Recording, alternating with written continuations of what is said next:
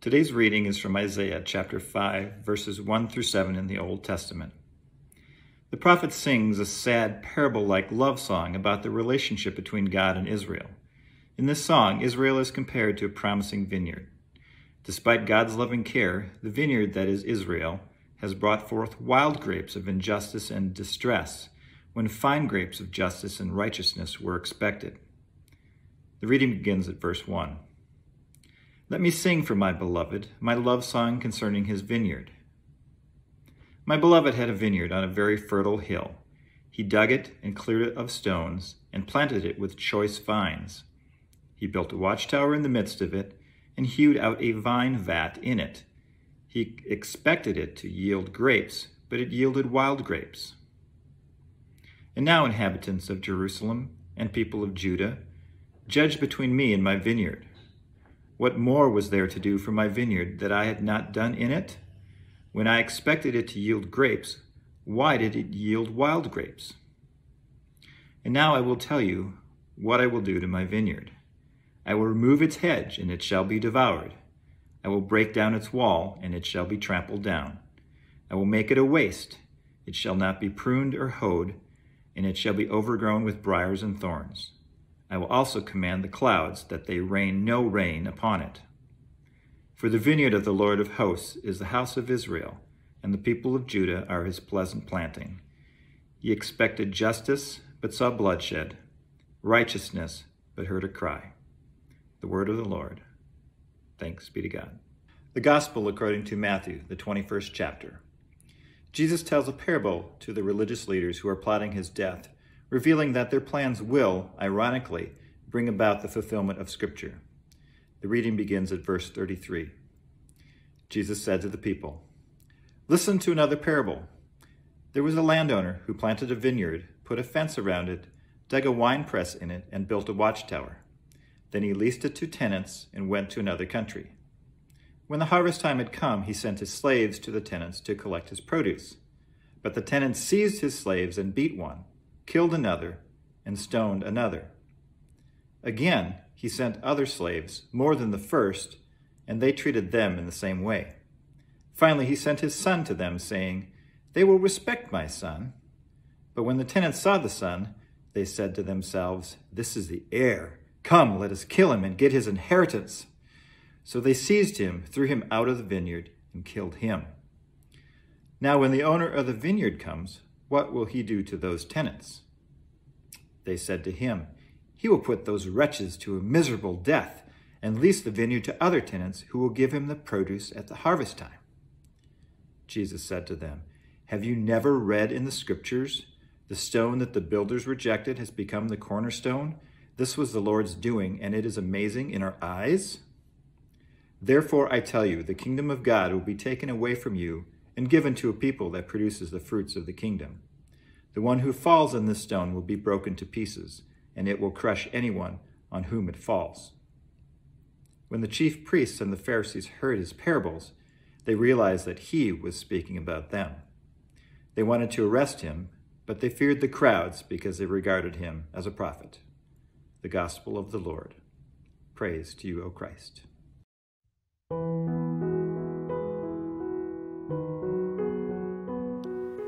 The prophet Isaiah lived 700 years before Jesus, but these two texts for today, from Isaiah 5 and Matthew 21, are so closely connected that we must keep both in mind this morning. By choosing a parable about the vineyard, Jesus is hauling out the heavy artillery from Isaiah. Everybody knew that parable. Our scripture for today tells a story of God's judgment and God's grace. The judgment sounds the loudest, but the grace is there too if you look for it. Here's the concern. What fruit does God expect from those who call themselves God's people? And especially if they're leaders of God's people. The prophet Isaiah, to begin with, put it this way to Israel's ruling elite. It's not going well.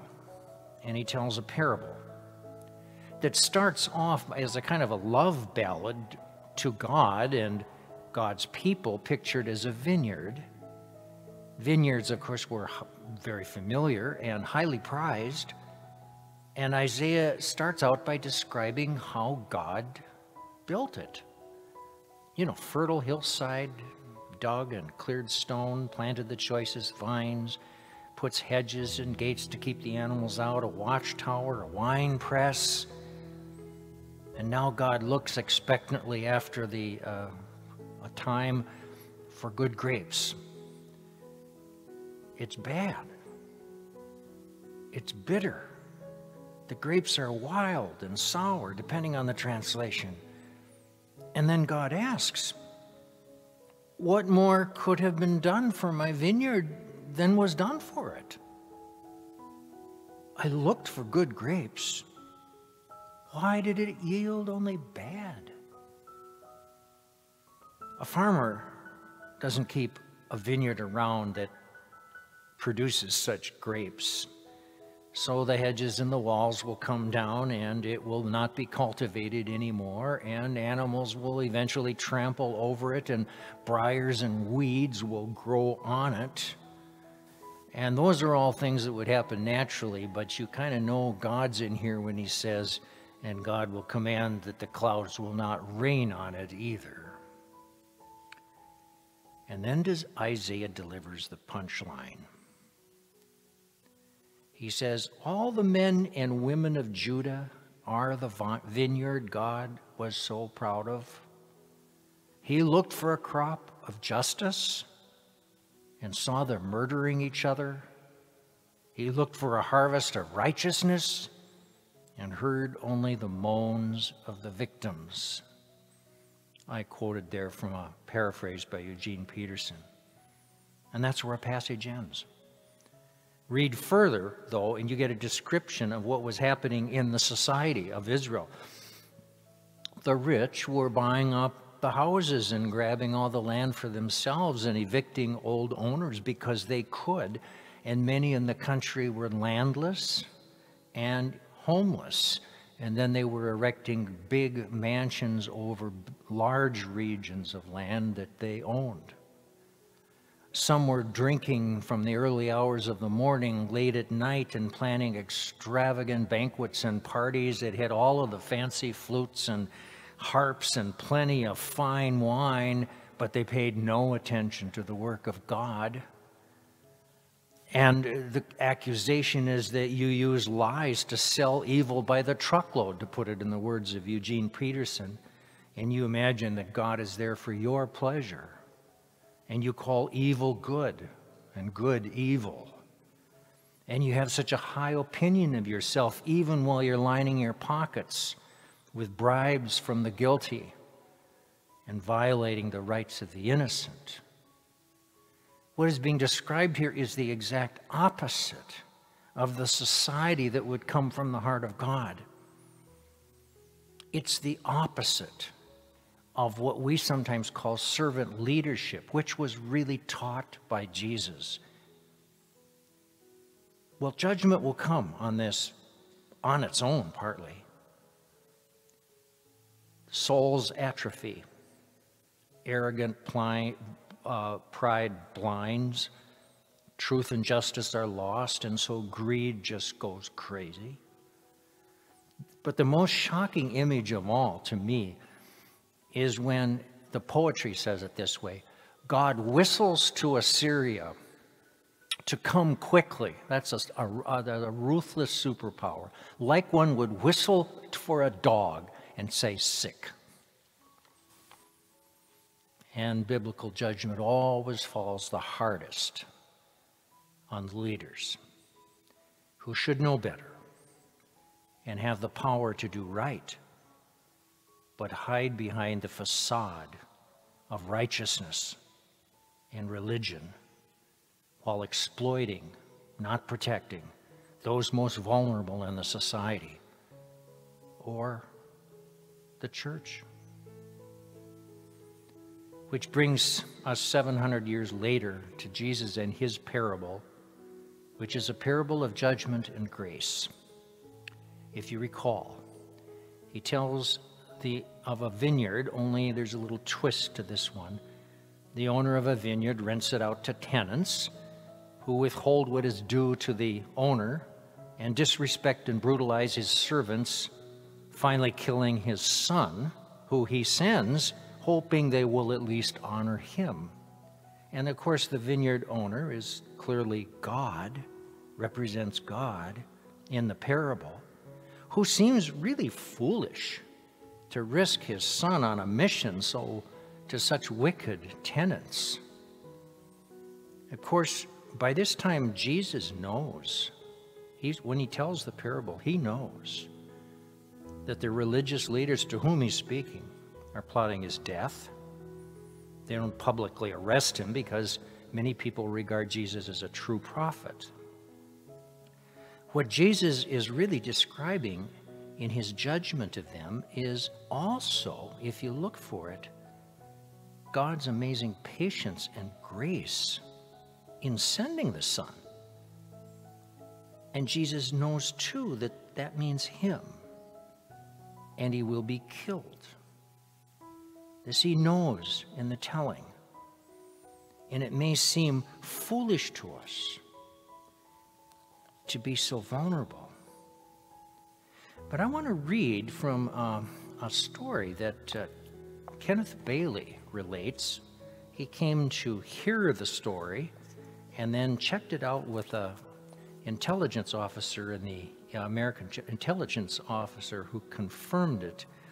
And it's a story about the willingness to be vulnerable in an extremely dangerous situation. And it's told of a rather remarkable Jordanian king named King Hussein et Tala around 1980. And I'll read, I'll quote from his telling. The king, there is a group of 75 army officers who are plotting to overthrow the government and install in it a military dictatorship. And word of this gets to King Hussein and his army, and so his army officers will ask, we would like to surround the barracks where they're plotting this and arrest them and prevent the coup. But King Hussein has another idea, and he asks for a helicopter to let him off on the roof of the barracks. And then he tells the people in the helicopter, if you hear shots, just leave. And he walks down the 2 flights of stairs into the room where the officers are meeting. And I'll read what he says. Gentlemen, he says, it has come to my attention that you're meeting here tonight to finalize your plans to overthrow the government, take over the country, and install a military dictatorship. If you do this, the army will break apart and the country will be plunged into a civil war. Tens of thousands of innocent people will die. There is no need for this. Here I am. Kill me and proceed. That way, only one man will die. After a moment of stunned silence, the rebels as one rushed forward to kiss the king's hand and feet and pledge loyalty to him for their whole life.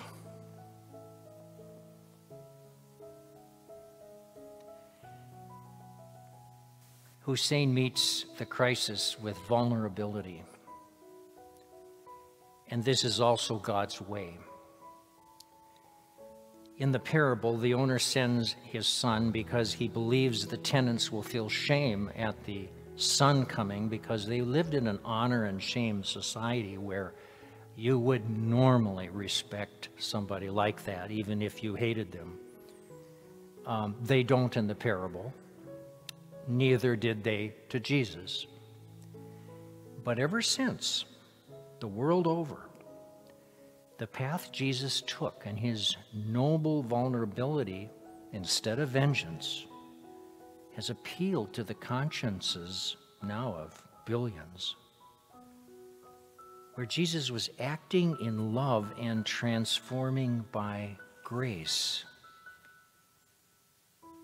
So I asked the question we asked at the very beginning. Does God expect good fruit from our lives? And the answer is yes. And we can summarize that in many ways, but of course you have heard. Love the Lord your God with all your heart, your mind, your soul, and your neighbor as yourself. Or the words of Micah, where he says, do justice, love kindness, and walk humbly with your God. And that kind of sums up where the heart is. And from that, all kinds of fruits that lead in a very different direction than greed or avarice or envy or a host of things that the prophet was denouncing. And certainly Jesus did. As a matter of fact, when he warned his disciples, how do you tell the difference between a true prophet, a true teacher, and a false one? He said, don't go by their words. You will know them by their fruits. But does that mean that our fruits are what make us worthy of God? Is that why God loves us? And the answer is no. Good fruit is an evidence of God's work within us and our willingness to be open to that work. As Martin Luther put it, a good tree, a good fruit does not make a tree good. A good tree makes good fruit. So Jesus, yes, Jesus accepts us for who we are, as we are. But he does not seek to leave us as we were. It begins in the heart. Yes, when we seek God, we seek to know God's will. We seek to repent of that which is wrong within us, and we try to practice things. But when God is working within us, what also begins to happen is from time to time we take actual delight in doing the right thing, even if it's hard. Joy comes out of that, and we come to see that God is working God's grace through us. And there is probably nothing that will give a deeper satisfaction for one's meaning in life, the fruit that it produces. This parable is certainly a warning against hiding behind a religious facade as one's heart is hardening and one's spiritual eyes are darkening, pretending that everything is all right when in fact you're really operating in a way that is deaf to the voice of God. And this applies to the individual. It can apply to churches. It can apply to whole societies. I think it's always provocative. But one thing is clear. God does not want to be represented by religious organizations or religious people that are simply using him to cover for what is a life that is not bearing the fruits of the Spirit. A provocative thought for us. Amen.